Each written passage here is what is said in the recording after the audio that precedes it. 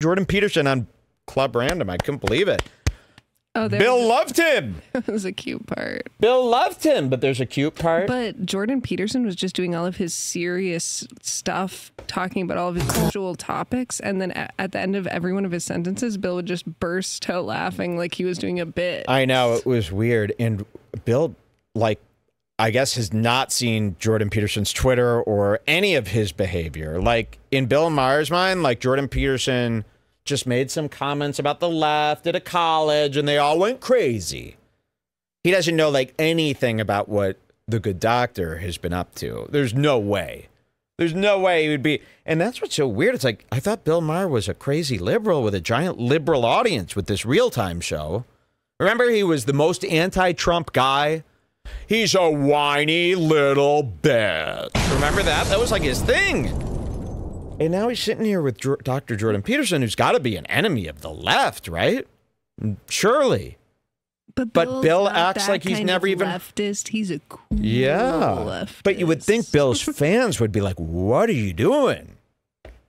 You know, you're sitting here with the Daily Wire? The Daily Stormer? I think all of his fans are like boomers like him. Yeah, they don't really used to be follow. liberal, but now they're conservative. Well, or they don't really follow. Like, Bill Maher's not really following what's happening. Like, he's just hearing little tidbits like what Joe Rogan hears. He only hears what is written in a printed newspaper. Yeah, he doesn't really know the ins and outs and these little subtle things that are happening. Okay, let's see the opening here. Woo, I love that song. That is a nice-looking suit. Thank you, sir. No, it's not. Wow. So here he is in his crazy pinstripe suit that he's been just getting made fun of left and right for years. This villain suit, this pinstripe thing, which it's just not in vogue right now. Nobody's wearing pinstripe. And then Bill, the first thing of his that's a great suit. By the way, I'm not too fond of Bill's shirt either. There's a little Jules called it Ed DeBevics. Bill's wearing this 50s diner with this, I hate this shape. The shape's been so bastardized. More like the carpet at Ed DeBevics. Yeah. You see this shape? What do they call this? This shape is so cringe. And it's ruined 50s for me. Okay, so he loves the suit. That's interesting. That is a nice-looking suit. Thank you, sir. Wow. Nice. Were you someplace before this? Ooh. Well, I like to think so. No, I mean, like, embarrassing. Someplace no, important? this is all for you. Really? Sure, Thank you. Sure. I feel even better. Mm-hmm. You know, three-piece suits in L.A., you know, they go together like this. He doesn't get anything. I just got to tell you, you look amazing. Well, thank you, because sir. I know you were at death's door. Yeah, for a long time. I've said this before. I said it to Matthew Perry because he was at death's door. Who looks horrible right now.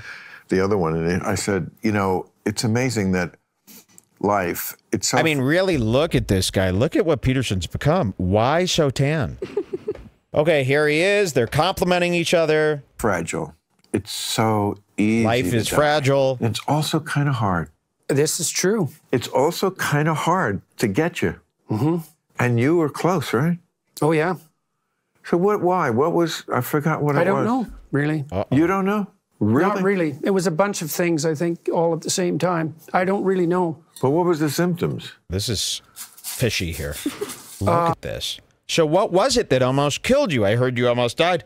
We don't know. What were the symptoms? And listen to this millennial pause. I don't really know. But what was the symptoms? Dr. Peterson! You need a story, even if it's a lie, you need that to roll right off the tongue. You've certainly had some time to think about this. Or just say none of your business. Or say none of your business, but listen to this pause. You don't know? Really? Not really. It was a bunch of things, I think, all at the same time. I don't really know. But what was the symptoms? I was in worse pain every moment during the morning and afternoons for 2.5 years than I'd ever been for any moment in my whole life. What kind of pain? I don't know. How would I describe it? Like all over? Yeah. Yeah. Well, it was also like cattle prod pain, so I couldn't sit down. There were months where I was walking 9 to 12 miles a day. And what is the provenance of this pain? We don't know. Well, some of it had to do with some of it had to do with benzodiazepine What's that? withdrawal. What's that? Valium, essentially. Oh, you were taking variant. Valium? Yeah. You didn't know anything about this, huh, Bill? Bill's just You might killing want to it know over a there. little thing before you make such a dear friend live on TV. God, and he's just laughing. You're right. He laughs at everything he says as if it's like Peterson's just joking, but he's not. Not very much. And, Oh, no? And, well, I got really sick. I got really sick in 2017. In 2016. Bill. And I couldn't sleep at all. People partied on that shit I know. in this town. Yeah, well, you know, if you do it now and then, it's not so bad. But No, I He always wasn't had a low partying, keel, so Bill. like any What's that? Bill's like, oh yeah, like I used to party on Quaaludes. Yeah. We were partying. He's thinking of Wolf of Wall Street. All right, what's our first time code here for the cuteness? I just thought this was funny. Go to 2758. 2758. Bill's talking about how everyone's addicted to Twitter. Okay. 2758. Let's hear it. Twitter. not good. Like it might be like fatally not good because something is driving polarization. You know, 80% Americans agree on most political issues with about an 80% overlap, right? But we're getting polarized. It's like, well, what the hell changed? Well, how about the entire mode? How about all of our modes of communication, right? They've radically changed, and they certainly enable reputation savaging, gossip mongering, cancellation, all of that. It's way easier online. Not just a difference in degree, a difference in kind. Yeah, different. Absolutely. I've had this argument with people on my show say, oh, you know, that's what they said when radio came in and TV. It's like, and computers. No, it's different. It really is different because there wasn't this addictive quality to it. It's a difference in kind. It's the cell phone is more like a pacemaker than a television set. I was able to turn off the television set, even though I liked I Dream of Jeannie and Bonanza and whatever. I could have watched it, but I wasn't addicted to it. And they're addicted to it. And you're right. It has changed the wiring, as someone said about another thing. We're So building. you have no idea that Peterson does 96 tweets a second? He's developed a new style of writing. I happen to like this style of writing. I call it one on top of the other. Have you seen this? Here, I linked it. The world must end now! I mean, that's what he's tweeting every day. Out of the frying pan, into the fire, in demented Canada. And these are every minute of the day. We really have to stop this. Too much fringe, not enough centre. These aren't bad, but he certainly does these one on top of the others. They could be very cruel and very often. Very threatening, and they're constant. I mean, you could go back. It's going to be hard to get to yesterday when scrolling on his Twitter, let's just say that. You'll scroll for a few hours and you'll be like, oh, we're probably nearing the end of when he first started tweeting. No, this is nearing the end of today. What do trans influencers think of heffalumps and woozles? I mean, he's obsessed. He's tweeting all the time. Even Michaela thinks it's too much. But Bill doesn't seem to know that, so that's very cute. And I like how Peterson knows, and he's not going to say something like, I too have fallen to the addiction. No, he just sits there and agrees like, yeah, we got a real problem with all these psychos tweeting. 133.35. 133.35, okay. And this is Jordan describing a romantic evening with his wife. This is interesting. 133.35. You know, he's got that wife, Ghost. I believe she's a ghost of his former wife. They've got an interesting relationship. Remember when all of them were very sick at the same time? She was diagnosed with cancer that went away. They said she was going to die from it. And overnight, it just disappeared. And she was fine. Michaela, of course, with all her health problems, and then Jordan with his addictions. So both my wife and I were very sick for a couple of years. Right. And she just about died every day for about 8 months. Wow. It was really not good. And she handled it with amazing grace, by the way. And at the same time, I was very ill, and we were actually separated, for about 2 years, because I was in hospitals here and there. Sure. I thought he And was so- Separated for 2 years because you were in hospitals for 2 years? Okay, you were physically separated, okay. I was there with her for the bulk of her illness, and then when she recovered very suddenly and somewhat miraculously, on our 30th wedding anniversary day, by the way, which she told me she was going to do like 3 months previously. And I don't know what to make of that. I have no idea what to make of any of that. Got it. I got very ill after that, and so we were apart more or less for about 2 years, and we grew apart quite a lot. We grew apart? And when we got back together, when I moved back into the house, it wasn't, we didn't really know what to do with each other because it they need to make, who's that guy who makes those really scary, monstrous cartoon? Yes, I forget his name. They should use this story and show him going back to the little house, and it's this little tiny house in this giant abyss, and you hear the